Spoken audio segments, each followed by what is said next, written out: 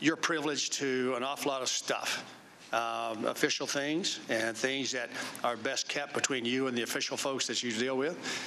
Is there an expectation among the principals that you represent that you will exercise some discretion in what you share with others about what goes on? Yes, sir.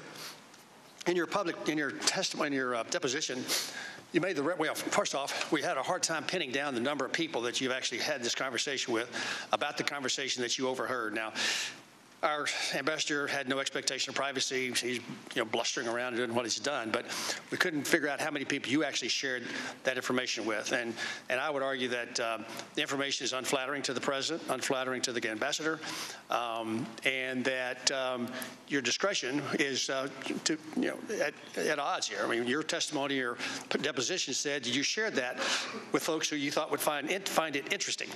Well, I'd argue that everybody on the back row would find it interesting, but I don't know that that's necessarily a criterion. So on a go-forward basis, can you articulate that in the future, when you're privileged to certain circumstances that would be embarrassing to the principal, that if it's official that you share with the ambassador, that's fine, but the folks outside the embassy or folks even within the embassy that don't have a need to know, that you wouldn't regale them with your recounting of those instances? Sir, I think it was Gordon Sondland who showed indiscretion by having that conversation over. No, well, that's the first thing.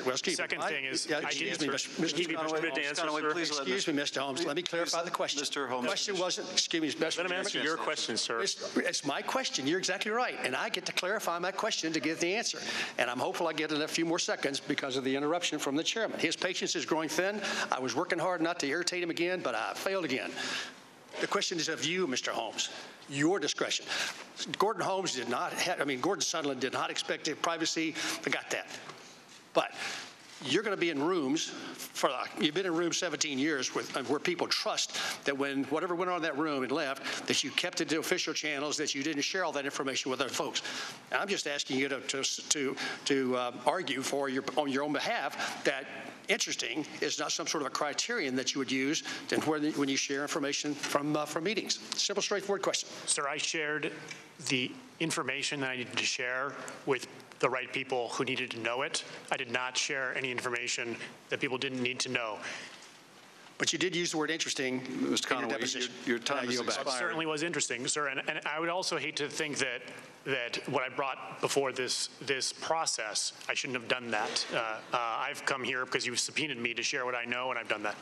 As long as you were cut off when you were talking about Mr. Sondland's indiscretion, did you want to finish that answer? I think, Mr. Chairman, that's patently unfair. Ms. Conaway, you've run this entire investigation. It's unfair, Ms. Conaway, to interrupt the witnesses as you have done repeatedly. Well, but you're certainly willing to interrupt me during my 5 minutes. You're the only person on this dais that has unlimited time. You have absolutely unlimited time. You're the only one that has abused that power, and you're continuing to do that. Conaway, the gentleman will cease. We allow the witnesses to answer the question, even if those asking the question don't want to hear the answer. Mr. Heck, you are right. Does that apply to you as well?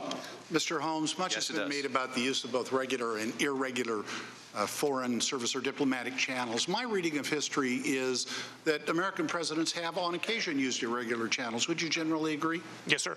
And my reading of history is